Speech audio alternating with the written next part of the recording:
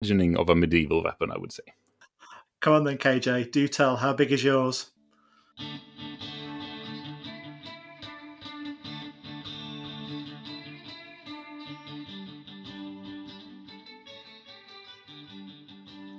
Now, welcome to another installment of No.1 Crude Mistakes, a podcast by Glenn from No.1 Projects, KJ from Crude but Efficient, and myself, Haavard, from Behind the Mistakes.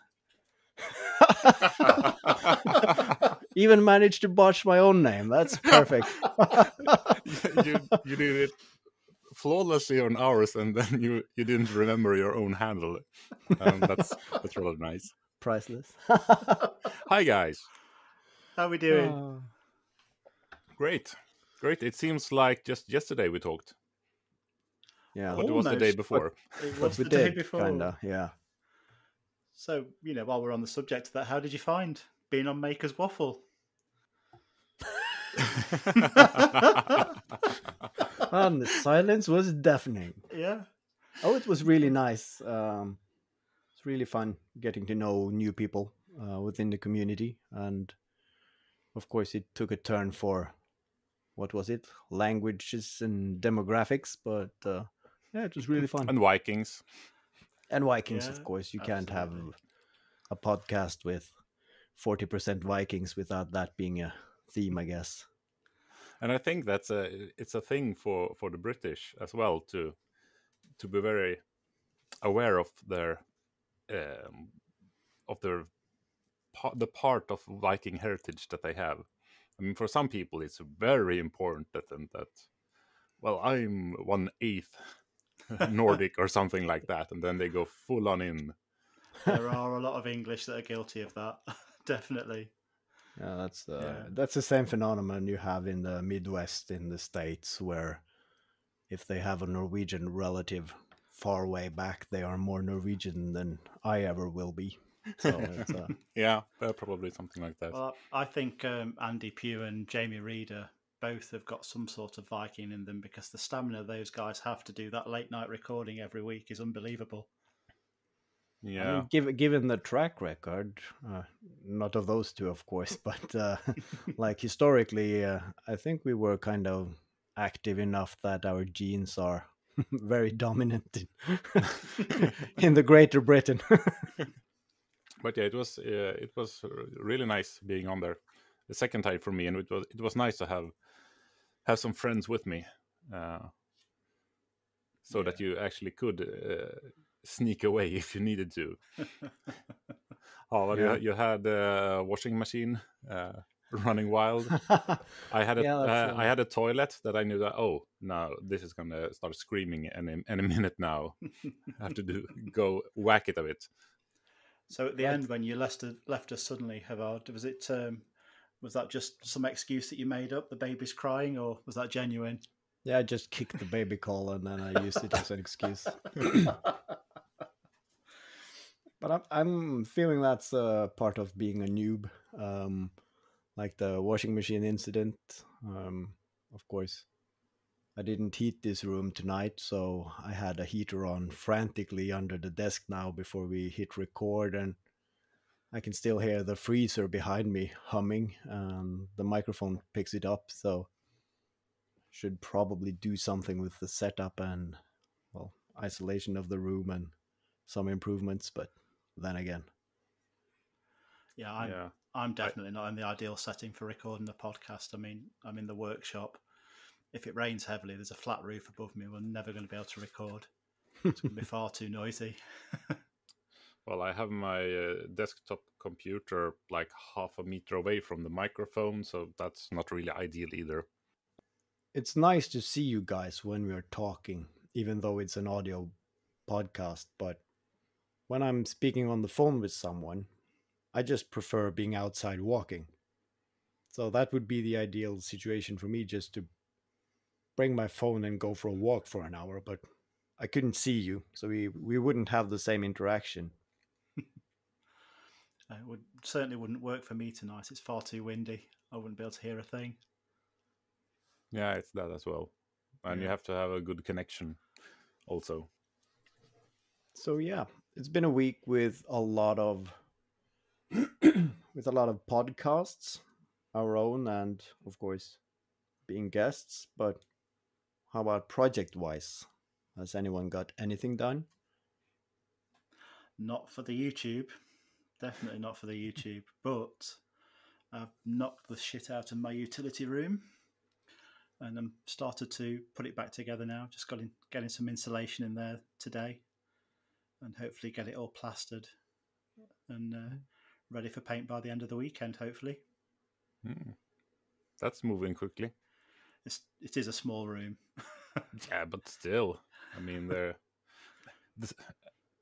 I feel like the size of the room for that thing it doesn't do that much for the time, because the bigger the room, it's just mostly large surfaces that go really quickly, and then you come to a corner and then it goes to a standstill. Yeah, and true. But I mean, it could be like a origami room folded up with 5 corners in different directions. I don't know about that. So yeah, there are definitely a few corners to get around in this room. It is small, but it does go off in different directions, so that may slow things down. But it's the second time I've had to do this room, so hopefully this one will be the last. Yeah, right. Well, we had leak issues before. That's the reason it needs redoing. Yeah. Then it goes to the top of the list, of course. Absolutely. But I mean, it's just a matter of time. I mean, it's the only room you have to do in the next 5 years, or next 10 years, perhaps. Yeah, I mean, after this one, I've got to move straight onto a downstairs toilet and then my office. So, yeah, it's going to be house projects for at least the next month or so. I'm amazed by you saying a month or so. We have our main hallway. It's a very small hallway. It's a 60s house, and I think it's 6 months ago since I just removed the old tapestry, and that's how far I've got. I need to buy a door and some paint, but it's really hard to find the motivation to do those jobs. And now we are venturing into the autumn, which is, it's dark by the time you get home, and when you get the kids to sleep, I really can't muster any motivation to start doing that kind of work. It's too noisy as well when you've got kids in the house, isn't it? You have to stop and let the kids sleep. Yeah, that as well. Yeah, I think that perhaps it's the age of our children that plays a huge role in how much stuff we get done. But the other problem is, it's in the summertime when it's perfect for doing that job, because you can have the doors open and you can put up some masking wall to keep the dust from going into your house and so on. And I want to do other things because the summers are short, and when it's nice weather, I want to do other things. Having a beer and a bath, and yeah. So what about you guys? Are you working on anything at the moment? Have you managed to get anything done since we last spoke? Yeah, actually, I felt, well, this shouldn't be surprising, but actually talking about a project actually made me do something about it. Those laughing gas canisters I was talking about last time. Yeah. This is what I meant. Okay. So this is, how long is this? Looks like about a 2-litre canister, does it? No, that's a good question. It's a 1-liter canister. 1 litre. Actually. So it's about 30 centimeters long, and for you listeners out there who actually don't see the video, KJ is now holding up like a Pringle can size metal tube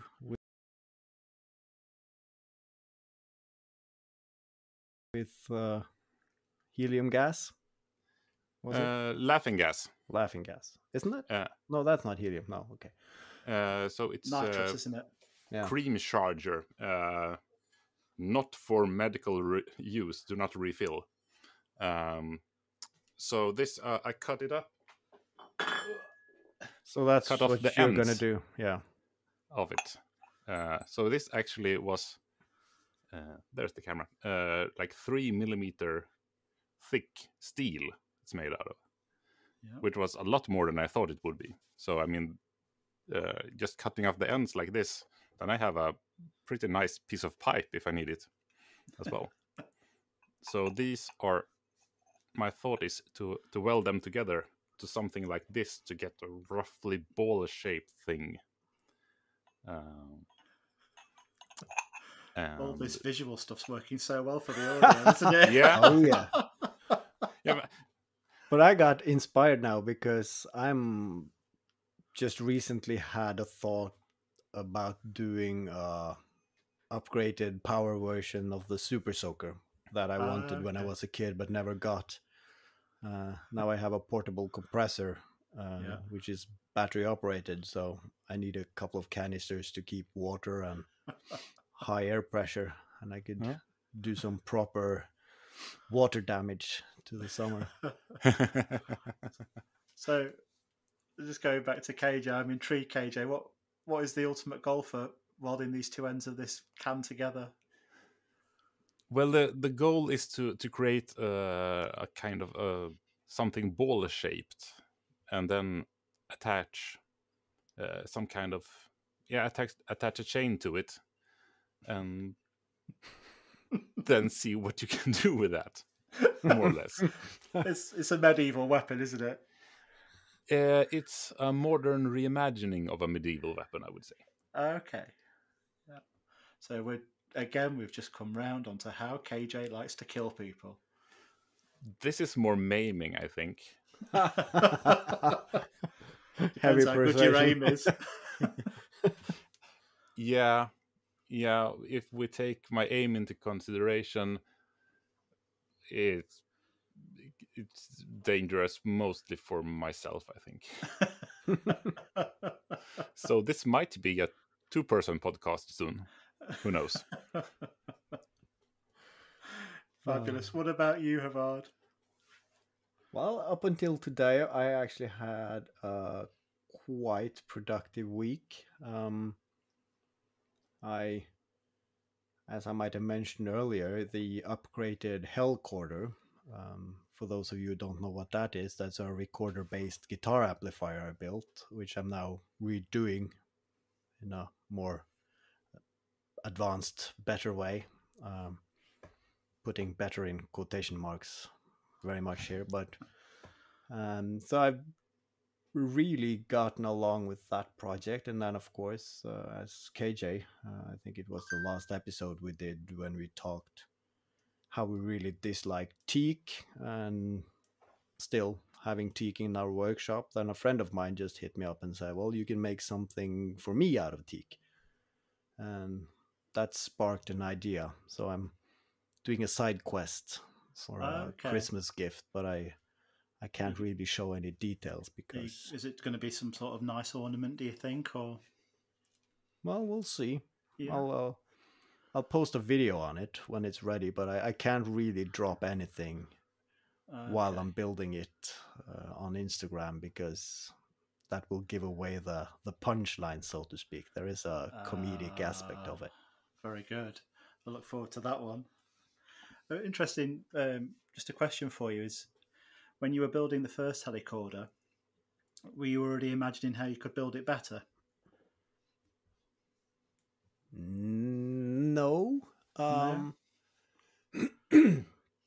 It's been a long project. I don't remember when it started, but it was while my father was still alive.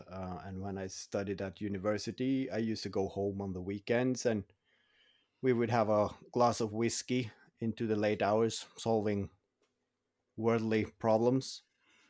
And I don't remember why I had the idea, but at some point I said it would be cool to have a recorder-based guitar amplifier. Now that's an outrageous idea by itself. I find myself saying that so often with my friends. And I think he, at that time, knew me better than I did myself. Because if he just have said, oh, that was a cool idea, then we would jump on to the next ludicrous idea, and I would forget about it. But I remember him saying, I don't think you can do that. And you can't say that to me. So I instantly went and bought recorders, and this was way before you had Arduino or anything. So I started building it with the pipes and everything, and I realized my main issue would be the interface between the guitar and the valves. And then, of course, I didn't want to spend years in programming something for myself. So, and of course, I was studying at the time, and then I got a job, and then things kind of happened. So it was just sitting there. And then this guy came up with the MIDI widget, which basically solved all the problems I had at that time. Well, all Hellcorder related problems. And then I got another boost, and then I also got a guitar with a Roland pickup system, which also spoke in MIDI. So it was really, I had the complete package. So now it was just building it. But still, the design brief was I wanted to take any guitar and plug it in. I don't want to need to have a guitar with an expensive microphone set up to do MIDI. And then Arduino came, and a lot of people just gather around online communities. So suddenly I also got like this PCB board that actually does audio signal to MIDI conversion. And that really sparked the last leg. And that, of course, coincided with us buying a house. So I also got my own workshop. I wasn't reliant on working an hour here and there while visiting my dad's workshop. But of course, up until that point, I didn't even know that YouTube existed. So I just had a video clip here and there, and it was most like showing that the concept works. So it's been sitting in my workshop for years, taunting me. So I just got tired of it, and I thought I'd just finish it. And of course, then I've done a couple of videos on YouTube, so I just put together what I have and just upload it and be done with it. And after a couple of days, it really just took off. And I got so much really good feedback. I mean, people are so on board with the hilarity of the entire thing, and people are chipping in with like everything from ideas to volunteering, doing the programming bit. People are saying, if you want to upgrade the pipes, I can chip in money and so on. So there's actually a small community out there who is really invested in anything that's related to the Hellcorder.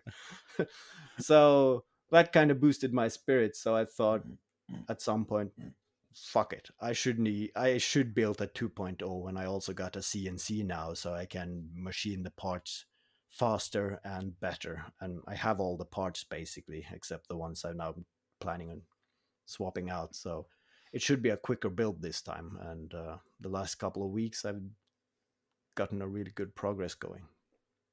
Fantastic. So, it is a really cool project. Yeah, definitely. I mean, it's so simple and yet so extremely complicated.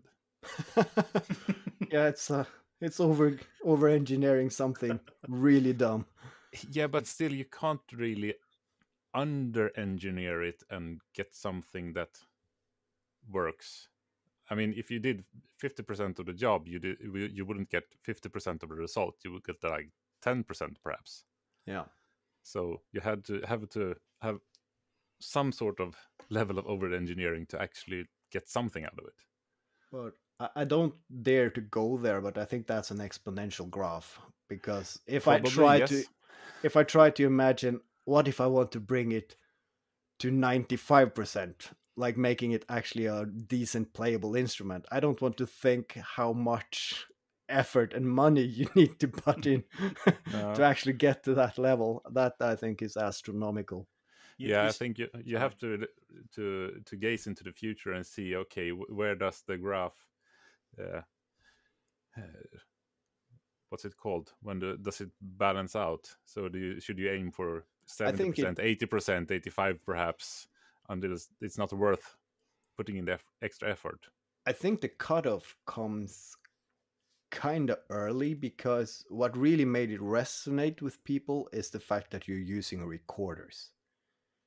I thought this was maybe a Norwegian or a Scandinavian phenomenon, but because of schools are underfunded and recorders are easy to learn and play by notes, so it's the chosen weapon of destruction in schools, so to speak. So everybody, it seems like worldwide, have a relationship with the recorder in a school setting. And of course, it is a proper instrument if you know how to play it, but nobody has ever gotten to that level, most of us. Yeah. So everybody have that recognition, but also that horror that follows along with it, that makes it really interesting for them. So I think if I passed that barrier, that it started to sounding nice and you lost that hilarity of it, people would lose interest, because then you're just someone chasing the perfection to getting a playable instrument, and that's not what people want to see. Do you think that the helicorder's paid for itself with what you've got back in YouTube revenue? I mean, obviously, labour aside. And not by a fat chance. I mean, as I said in the video, one recorder is cheap, one relay is cheap. But if you times everything by 25, then it becomes 25 times not cheap, to say the least. And yeah, I haven't counted the hours because it's my hobby. It's my time of leisurely joys, if you can call it that. But no, I spent way too much money, and although that was the video that tipped me over the threshold to joining the YouTube partner program, there is really not much money there for the subscriber base that I have. So I might have paid for a lunch and a can of paint. That's it, basically. Well, paint is rather expensive at the moment, so yeah, of course it's I'm not skimping out on paint, so it's the high quality stuff, of course. I even went out of my way to not using red, so I think I shows I'm putting in an effort. So you spoke about the CNC. That's a tool I'd quite like in the future. Definitely, I got a laser this year, which I think is a fantastic bit of kit. Yeah, for adding a little extra dimension to things. But I'd really quite like a CNC. Is there anything that you guys have got on the wish list, tool-wise? Well, since I don't have any kind of robots in my workshop, any of those would be nice, I guess.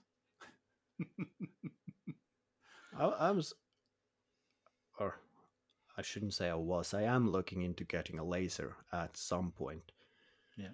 But then doing small production run of Christmas ornament and something, just based on a loose idea that I might even make some money making stuff. Why would you want to do that? Who knows? I mean, I just have, I have crazy ideas sometimes, and that's maybe one of them.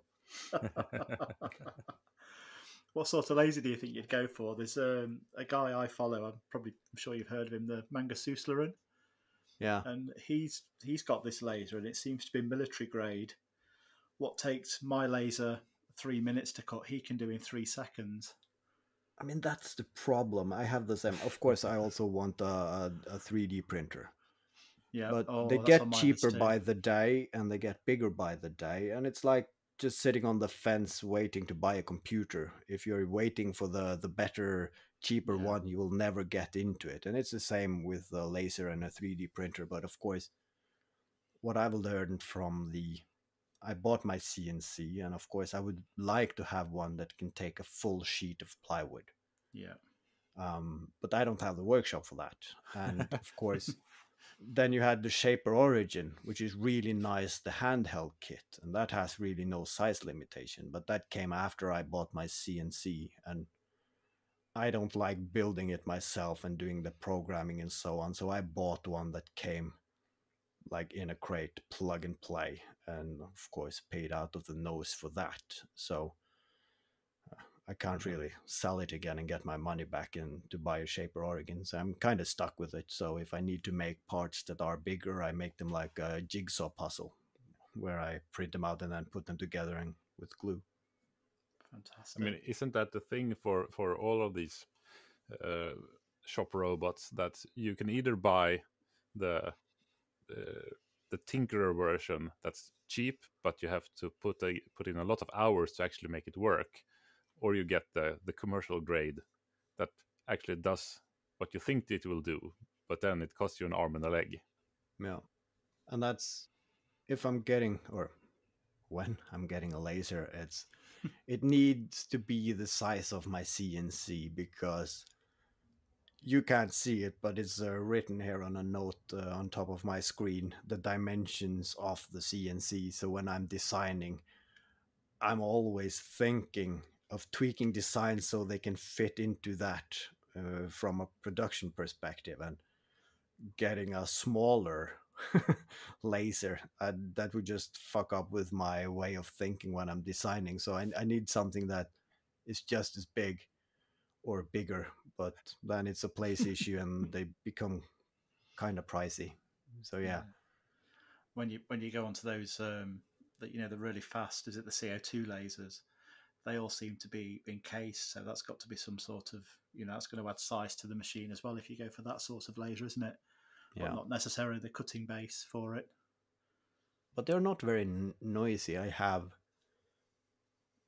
actually have a vent outlet in this room, which is perfectly placed for having a laser in the corner here. But yeah, I think I need some more traditional tools before I can do that investment. So it's 1 to 2 years ahead, I think, unless I win the lottery, which I don't play very often. So it's not looking good. So you recently got a table saw, KJ. You had a chance to have a play with that yet? No? I actually don't. I haven't even cleaned it off, because it was a used table saw, and yeah, it needs some love, with some some acetone and some cleaning products and some oil perhaps. But I mean, I haven't really settled on where should I keep it. I mean, that's the problem with getting some larger piece of kit. I mean, like a table saw or a laser or a CNC, you have to rearrange your workshop just to get in. Suppose when I turned 40, my parents gave me a bandsaw. Oh, great, nice. Where should I put this? And I had to rearrange my entire workshop just to fit it in.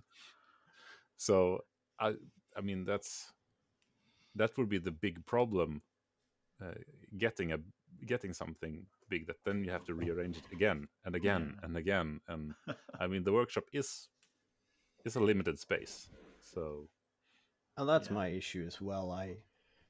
On top of my wish list is a bandsaw, a bigger one, a proper floor standing version where I can actually resaw lumber, so I can start making like bigger glue ups and so on. And then of course I need a planer thicknesser as well. And I want to, at the point when I'm buying it, I want to buy something that's professional enough that I'll keep it, that it will be something that, well, my kids will have to clean out after I'm gone.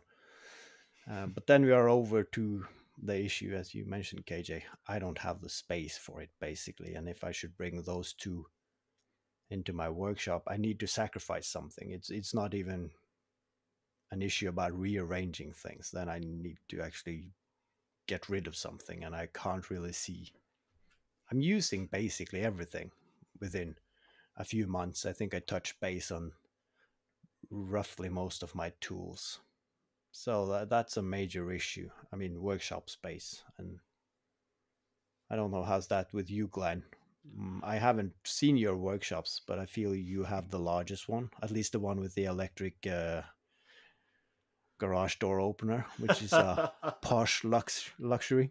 It does make me feel like I'm in the Batcave, the electric door. I love that thing. There was a freebie for one of my neighbours. They were converting their garage into a playroom as I just started building the workshop. And they said, "Do you want this? Would you like the door?" I said, "That'd be fantastic," and literally finished the end of the workshop to fit the door. But it's been fantastic. But size wise, my workspace is 5x3. For the workshop part, I've actually built. There's another part that you never see on camera, which that leads off the workshop, which is another 2 meters by 5 meters, and that was all the available space I've got to build on at my house without going upwards. But it seemed like a lot when I first finished it, which was only a year ago, and now I wished I'd got more space. like you, I would love a bigger bandsaw. I'm just about to upgrade my bandsaw just because the other one's very old, and I can only go for a benchtop one because I've just not got room for the floor standing. It needs to be put away at the end of every use. So yeah, that's a discussion I had, and then of course every maker dreams of a bigger workshop, and I think I could probably utilize like a Zeppelin hangar. That would be no problem. But I think the first threshold I would like to pass is where I can have several projects going on in parallel without having to pack everything down to do something else. Yeah. So, but then the problem comes that you have a lot of projects going in parallel and none of them gets finished. And the problem is that you use up all the space just cluttering down with stuff that I can do this later. I mean, I have two big more or less kitchen tables as my work surfaces, and one is kept clean most of the time, and the other one is filled with projects that are ongoing. And then I have some shelves with projects that are ongoing. So that's why we have YouTube, because if I didn't have the incentive of finishing something to upload a video, I would be happy just tinkering with various projects without having a deadline, because then it would be all about the process and there was no incentive of me to getting things done. And of course, it might lead to that I accumulate so much running project that I don't really get anything done. Of course, that's an issue, but I don't think I could work like that. I really like to focus on one project from start to finish and give it my full attention. I don't think I could have several ones running at the same time. It would drive me nuts. think I have 6 started projects at this moment. And some of them has been there over a year. And that's I mean, it's not really good for my mental health getting down in the workshop and seeing, hello, Christmas tree foot, you are still staring at me. I don't know how you sleep at night. Exhaustion. I think I have 3 active projects, and that's a nice number because I try to keep the costs down. So I order everything from AliExpress if I can, but sometimes the shipping times are kind of long. So it's nice to have a couple of projects that when you're waiting for some parts, then you can work on something else. But then I also have a few projects that is tied up to Christmas because I want to be done before Christmas, because I'm actually also trying to sell something that I'm planning to make. And I think that's a well-known problem for many makers, that Christmas starts in July, because then you have to think of making and buying parts for the Christmas related projects that you want to make, because you have to finish making them well ahead of Christmas, because people start thinking about buying Christmas shit in September. So I'm already behind. And of course, yesterday I got a lot of parts from AliExpress, which I ordered in black, and they came in bronze. Now, of course, I got accepted for like my money back, but the shipment time is so long that I can't really buy new parts and have them here before Christmas. So now I have to go out and get some black heat resistant spray paint and hope for a nice enough day for me to paint them. So it's the added hassle. But how big is your workshop, Howard? it's actually quite the same as Glenn's. I think it's 3 meters times 6.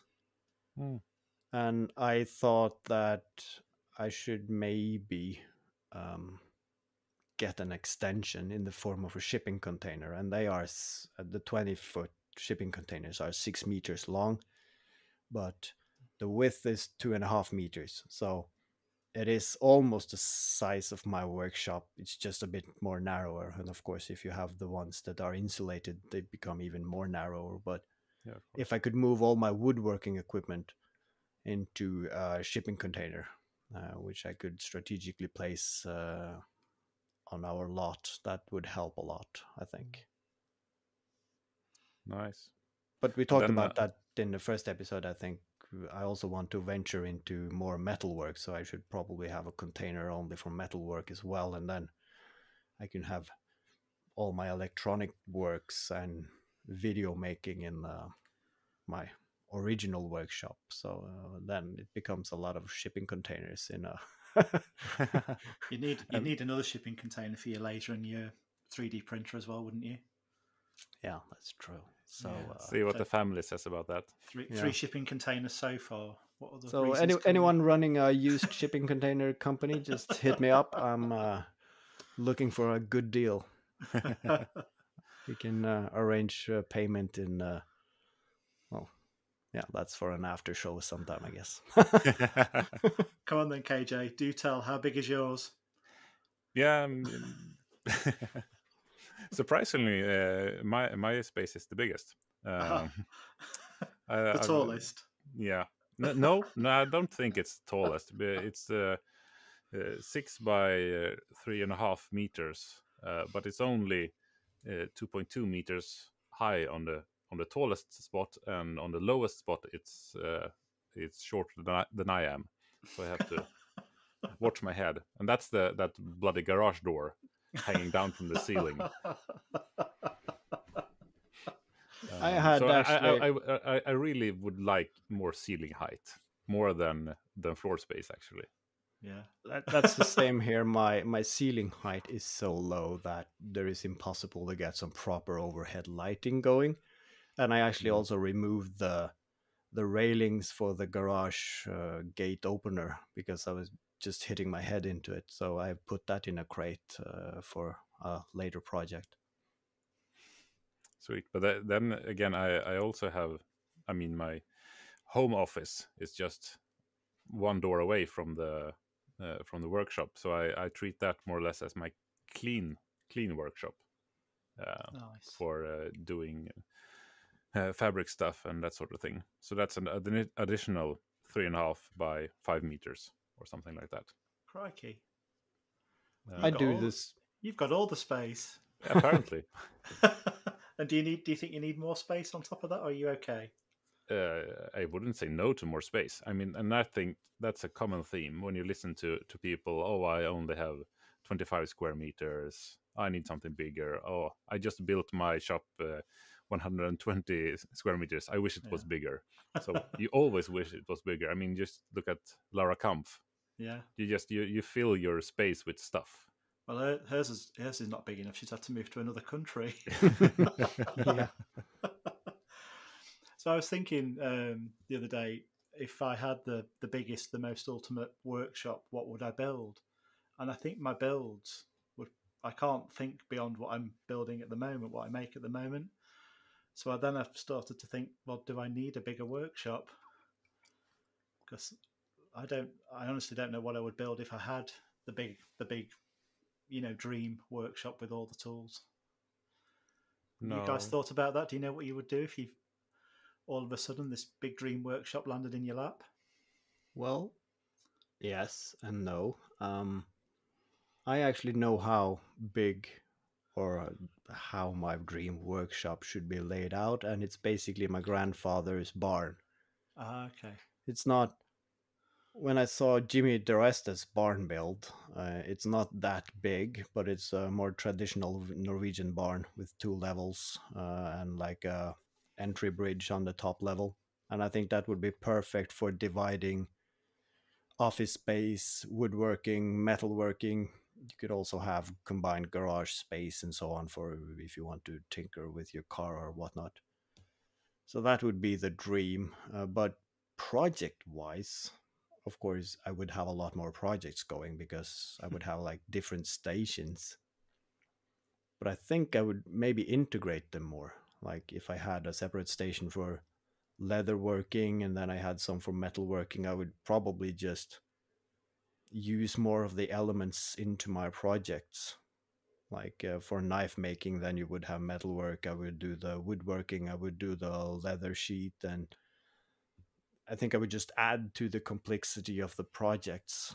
I can't really see me venturing off into something different. I would still have the same stupid ideas popping out that I need to have an outlet for. What about you, KJ? I don't think space has never been the problem for me. I don't think I would make anything bigger or more elaborate in that sense. I would just have more projects going at the same time and never finishing anything. I think. I mean, the only thing that's stopping me at the moment is time. Right. It's just 24 hours in a day is not enough for what I would like to do. So I would trade half my workspace for 2 more hours a day. Easily. Yeah. And the energy. I'm behind you on that one.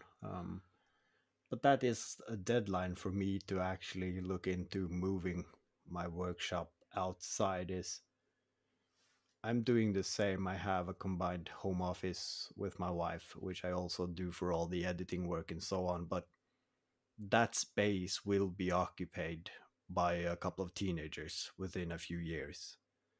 So knowing that, I need to plan for giving them that space because they have kind of tiny like bedrooms which are not very good to like put furniture into stay for anything else than just sleeping in, so that they need a room to actually stay.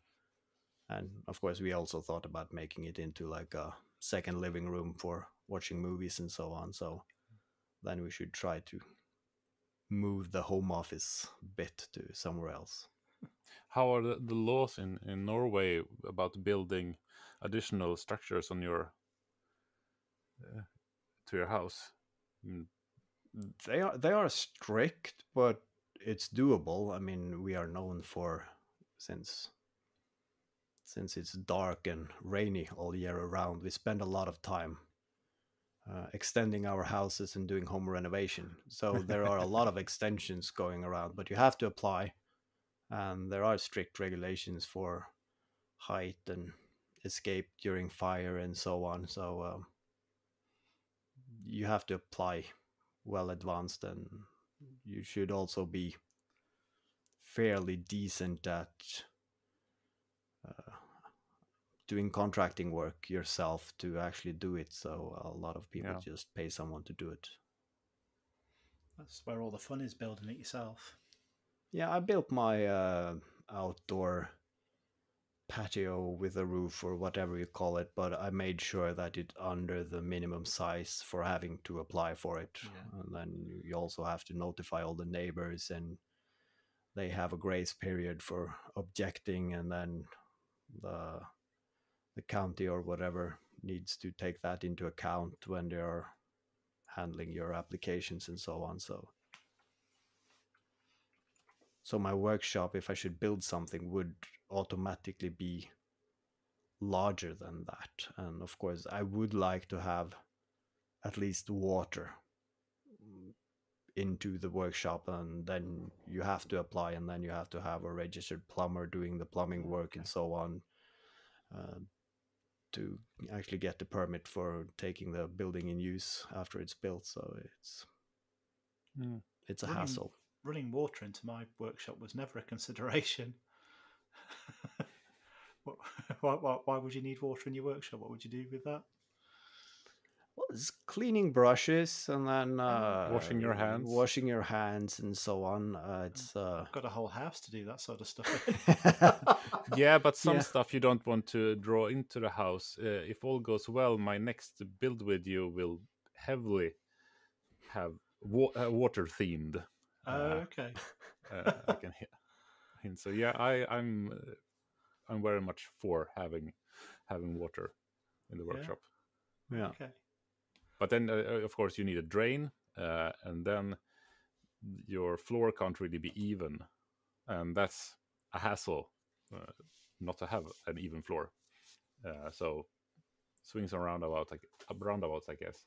That's a fun thing about my workshop. It's basically a 60s garage, and they have a drain in the middle of the floor. Oh wow! And I think it's the same people who also did our oldest bathroom, because the inclination on the floor is a lot larger than the building code dictates. So you feel like your one leg is shorter than the other. So having anything level in my workshop was not possible. So that's also why the inner 1/3 of my workshop, I build a raised roof, which I leveled off. And since I don't have underfloor heating and it's not very well insulated in the wintertime, I also put carpet on top of that, going a bit British. But it's a really nice corner. I like sitting there, like bare feet in the winter and just soldering electronics and so on. But then again, having a carpeted area in the same workshop that you do woodworking, it's less than ideal. So at least I've got a carpet in my workshop.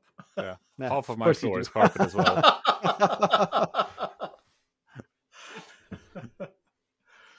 But yeah, I have to go into my the clean part if I actually want a level floor. You can see that in the video where I made the kids bunk bed. That I had to build it in a really tiny area because I needed a flat floor, and that was a no-go in the workshop because of the drain in the middle. But that drain has actually saved me twice now, where the workshop got flooded from the outside. Yeah. So I'm glad it's there. So we have a listener that keeps coming up with nice suggestions for us. A lady called Sophia. I can't remember her surname, but she keeps coming up with these great suggestions. And the latest one is, last week I suggested we have a knife off. And Sophia has suggested that we have a knife along. That's not something I can start at the moment, but maybe for the future we could do the knife along and build a knife and share our progress as we go through. And maybe some of the listeners might like to join along with that. What do you guys reckon? Yeah, it would be kind of nice, because I've considered making a knife for a long time now, but it's always been bumped down on the project list because I haven't really had a reason or a good idea. But it would be nice to perhaps force an idea, just to see, to have something to share and see how, if we come up with some sort of general specification and see how we interpret it differently and what will come out of it, filtered through our individual brains. And then on the subject of interpretation, does a guillotine count as a knife? I'm not quite sure that it does. Okay, so I would say blade and handle for a knife, and that guillotine mechanism is not really a handle, is it? Yeah. Okay, I agree. But we could have a guillotine off as well. Or a guillotine along. That's for the French themed project collaboration. Yeah, I think it's funny that it's called. We maybe call this a knife along, which suggests just a nice friendly let's share results, but we all know it's going to end up being a competition, don't we?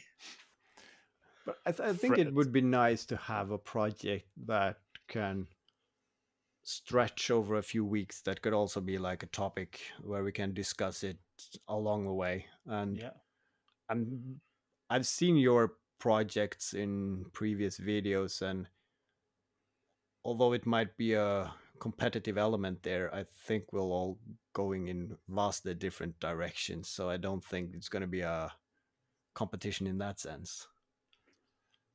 I'm sure we could get a judge in though too. See who's the best.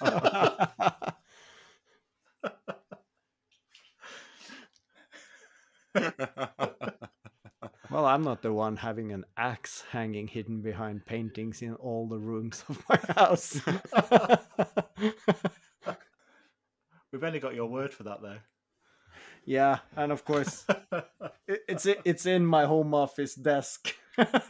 Yeah. I don't know if it's any better having a meat cleaver readily accessible, but yeah, that's for the guillotine project.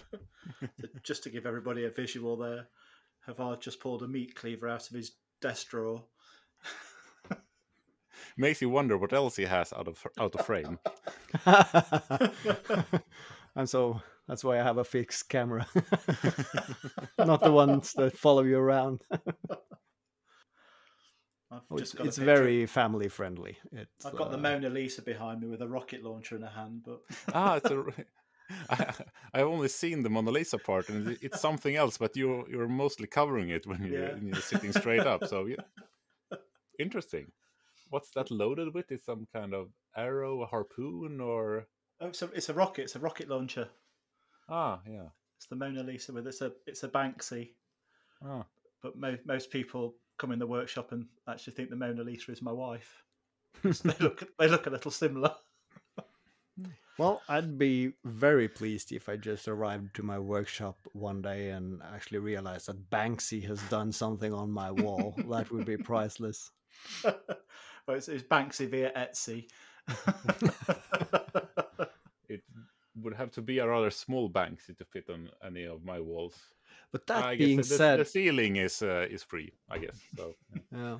But that being said, Banksy could have put paintings out on Etsy under a pseudonym or something, just as a gag. So you'll never know. If either of you guys want a Banksy on your walls, I've still got the stencil for that. I'll send it to you if you want it. Bought that for the workshop before it's even finished. Yeah, then I haven't made a stencil before. So maybe then I could make you a Hellquarter stencil. You need a Hellquarter on your wall there. I'll have a think about that one. Or else I'll talk to your wife and we'll fix it one day out at work. I think if you're going to start making stencils, you're going to need that laser. Yeah. I think that if I got a laser, I would be making stencils left, right, and center, I think. Because when I need one now, I just print it out and sit with a X-Acto knife for far too long and get a crappy result. Yeah. So, yeah. We on Friday night, me and my wife came in here and lasered a rubber stamp. We got some laserable rubber, and that worked out pretty cool. Nice. Oh, nice cool thing to do. Nice, safe thing to do while you're having a glass of wine. Just watch the laser run. We don't need the safety goggles or the safety. It'll be fine.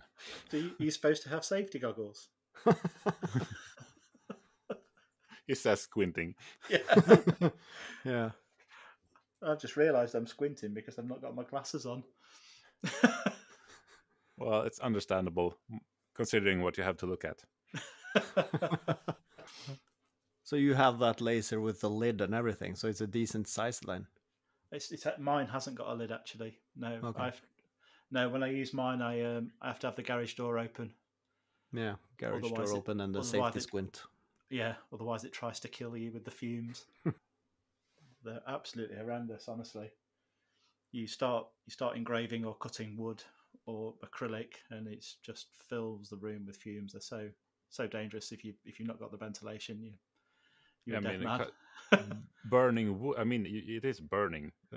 Burning wood is is not that bad, but burning plastic at that rate, that's really not. It's not good. Oh yeah. No. I've had some fun Sunday afternoons with a bottle of wine and laser cuts, doing some slow projects on the laser for 5 hours with the fumes and the wine. It's quite a heady mixture at the end of the day. I made some Christmas tree ornaments last year, and I had a guy laser them for me. And of course, I used Star Wars themed designs, and I was really pleased with the designs. But Disney, as owner of the IPR rights, I was thinking selling them on Etsy, but they have a nice set of lawyers that just randomly rampaged the internet to find people who are infringing on their copyrights. So I thought I'd maybe let that project go. I think they have some search spiders as well, looking around for baby Yodas and that sort of thing. But that given, I saw this documentary. I think the guy who designed the helmet for the stormtroopers, and also the guy who did the helmet for Darth Vader, it's something about it being a helmet and something that you can use, and he was not in the United States, so I think it was a British court that actually deemed that he had the license to, or the right for the design, because he was making them and selling them as props, because he was a prop maker and he was selling them to people going to conventions and so on. And of course, not Star Wars, but LucasArts and Disney didn't really like that, so they sued him. But he actually got the rights to do what he want with the design outside of the United States, of course, so he can't sell to the United States. It's nice to see a small guy get a win, isn't it? Yeah. So I did think about it. If I don't use the Star Wars name, so I call them a Christmas Trooper and Darth Santa and Christmas Star. And then I could get away with it because the designs were basically not theirs to begin with outside the United States. But then, of course, I should ask the guy with the proper design rights. But then again, it's an artistic rendering. They are not like copies or anything, but it's very obvious where I got the design inspiration from. So it's a gray area there, and I like paying respects to artists for their design, either buying the license to use it if I need it, or at least asking them if it's okay if I do this. And if they say no and I say that's okay, then I won't do it, because I would like someone to pay me that respect. If somebody came and wanted to copy something of me, I would most likely say yes, that's an honor. But of course, being asked is the clue, I guess. I'm just making sure the helicord is hidden out of view of the camera. Oh, that would be great if we had a community of people building their own. That would be, then we can have conventions and swap meets, and I mean this could be huge. I think it'd be really cool to see people do a take on your projects, on my projects. I think it'd be really awesome to see that. I'd love to see somebody do a version of my Strumstick and your helicorder, and just see what people come up with. I think would be great. I really want to do a Strumstick at some point, but I realize a lot of people have done it, and much better than I would probably do. So I need to find a hilarious take on it. So it's going to be an exceptional Strumstick. There's certainly not many electric ones out there. I think I've cornered the market on those. I mean, you were talking about Nerf projects before, so maybe a Nerf gun Strumstick. You know, I did, yeah.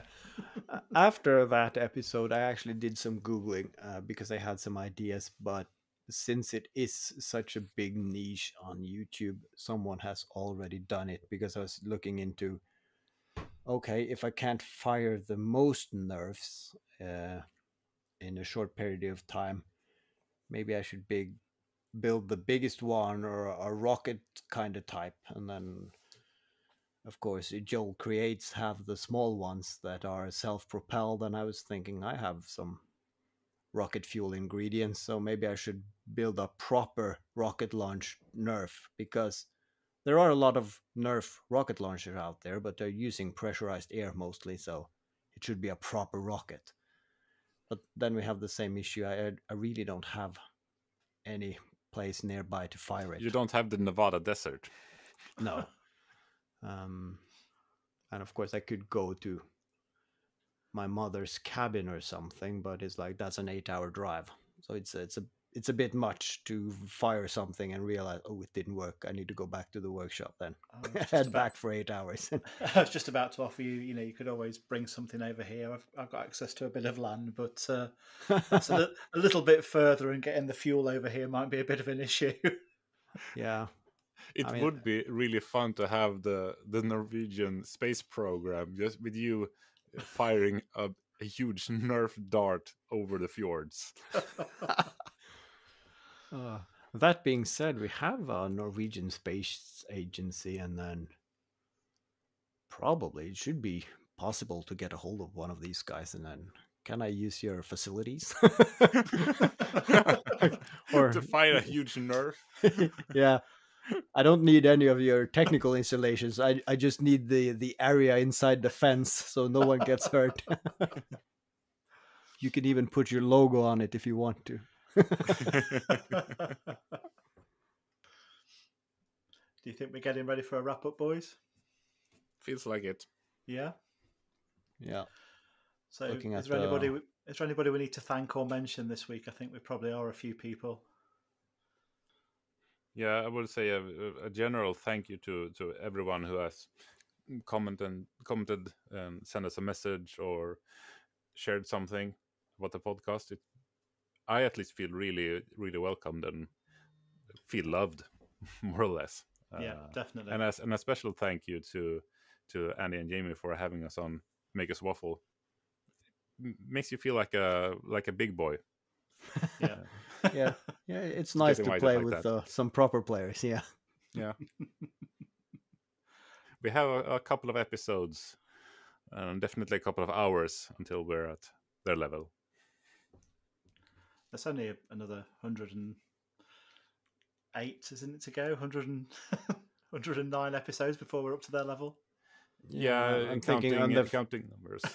But if we go by the hour, take it times 3 at least. But that's like with any age difference. I mean, if you just let it play out for a while, then the difference kind of become insignificant. So you mean we'll take them in the long run? Well, it's not a competition, but it would be nice to get to that level where you are professional yet relaxed. That must be a goal, I think. Okay, let's wrap up. Where can people find us? Anyone? I mean, No.1 Crude mistakes on every platform that we care about. Yeah. And I mean, if you are hearing this, then the obvious answer would be here. And then, of course, anything labeled No.1 Crude mistakes, yeah. Yeah, and check out the Instagram account and the webpage is the best place to go if you want to know more and communicate with us. Oh, and one last thing, actually. I'm wanting to upgrade my bandsaw. If anybody's got any good suggestions for a benchtop bandsaw, please let me know. I'd love to know what people have got to say on that. I'm edging towards the Matibo at the moment. I have the Matibo, actually, the benchtop model, yeah. Oh, I'll get a different one then. Yeah. I don't get the one I have, at least. That's the only recommendation I have. Fantastic. Bye. Have a good one. Bye-bye. So, welcome to the after show.